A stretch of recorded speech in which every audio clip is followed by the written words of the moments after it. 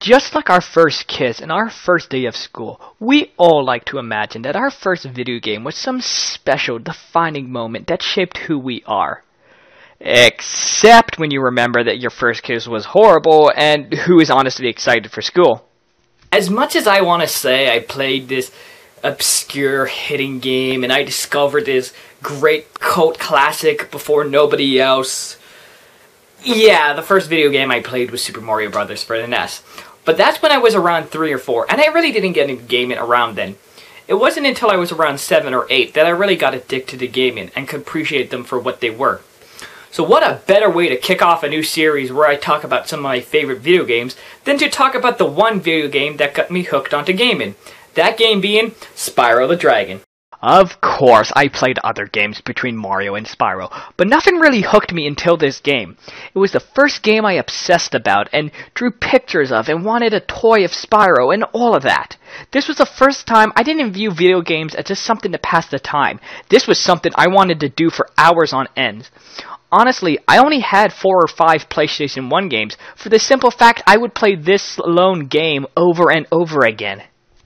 Fun fact, I didn't even own this game at first. I played the demo disc over and over and over until the game came out, and even then I only rented it every other weekend. And it got to the point that I was renting it so much that the video store just gave it to me for a discounted price. Yeah, I really like this game. So what was it about this game that hooked me so hard as a child? The simple fact is that it was just a fun platformer that had a great cartoony style and was genuinely funny and silly.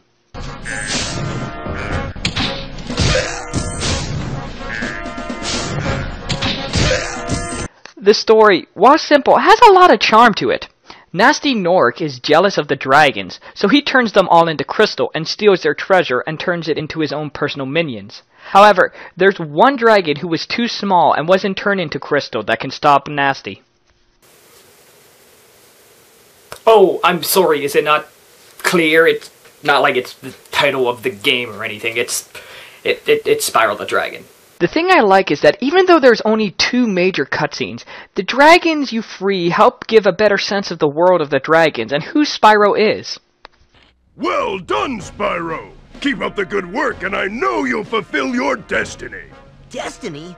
I just want to kick some— Just toast those enemies and collect the treasure! And what a rich world it is. There are a ton of varieties in the levels, ranging from ice caves to swamps to what only I can describe as a rainbow stream. They put a lot of details into what each world is and what it means to the dragons. Welcome to Peacekeepers, Spyro. Look how our treasure has been turned against us and stolen. Recover our treasure, Spyro. Collect treasure. Got it. Another thing I liked was the way they told information to the player.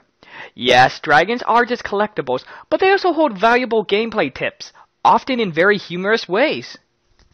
Spyro, did you see a man dressed in blue running around here? He's a thief, and he's stolen a dragon egg. You've got to track him down and get that egg. Run! Run! I'm getting a little winded.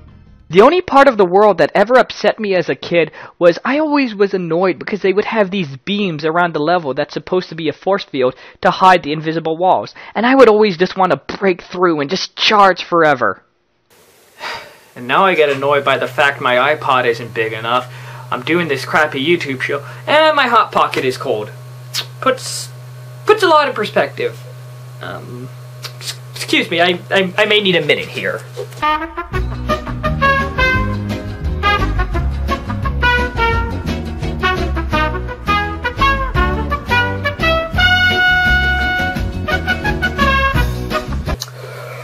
Well, I called my therapist and my number's blocked again. But luckily I have my Happy Fun Time Go-Go pills. Wow. There's that rainbow. Now, because I was a kid, of course I was gonna like a bright cartoony style over something more gritty and realistic like Metal Gear and Final Fantasy. That being said, I still think the game really holds up well even after all these years. It's a little rough around the edges, but the cartoony style really suits the game well. The music also helps create that magical, fun sense of wonder to help make the levels feel even more magical. Though, it is kind of weird, because every time I hear this, all I can think about is the fact that the just stop. You don't need to get into it, dude. It's common knowledge at this point. Did you know gaming? And everyone's done it. All right, just the Man to Bind show uses the same music. It's weird. The '90s were weird. Whatever. Just move on, dude. Seriously. But I have all these notes. Whatever. Well, enough talking about the game without actually playing it. I do that enough on my other shows. Let's get to the gameplay. Much like other platformers of the day, you had to collect anything and everything you saw. Trapped dragons, dragon eggs, treasure, all had to be collected for that elusive 120%. Because remember, children, poor math is why our economy's in the shitter and our money's the equivalent of dirt.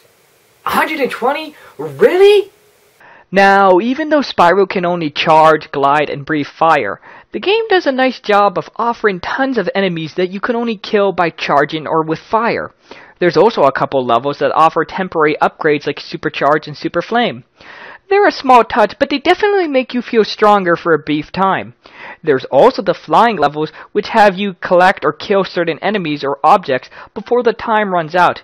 And while not amazing, they do break things up and really do make you feel like a dragon, if for a brief time. However, there is one move that is so valuable, so important, I couldn't have beaten the game without it. It's a move I still use to this day, where you charge, jump, and as you land, charge again. The move I call the Baba. Look, I was 7, alright? I didn't know what else to call it. Friggin' love the Baba, man. As weird as this may sound, my favorite part of this game isn't the levels, or the collectibles, or anything else like that. It's a simple fact that, to get health for your friend Sparks the Dragonfly, you have to kill these little creatures found throughout the levels, who explode into butterflies which he then eats. My favorite one to kill is the sheep, because for some weird reason, this game really hates sheep. Overall, this is a fairly good game to introduce to young children, or those who have never played video games before. It's got a ton of charm, and while in hindsight it's kind of easy, it's never so easy that it becomes boring. It's got the perfect amount of difficulty for those who are just starting to get into gaming. And yeah, sure, Mario was technically my first, but Spyro was really the one who got me addicted and wanted me to play more and more games. I mean, I grew up with him, and yeah, now he's kind of like that friend you had in grade 4 where you've lost contact, but you still want the best for them. Even when he's been kicked out of his own game series, I really have no idea who any of these guys are. I think this one is Paco the Parrot. I think. I'm Viral Vinnie, fondly remembering Spyro the Dragon. Yeah, who's your daddy? I think I got it.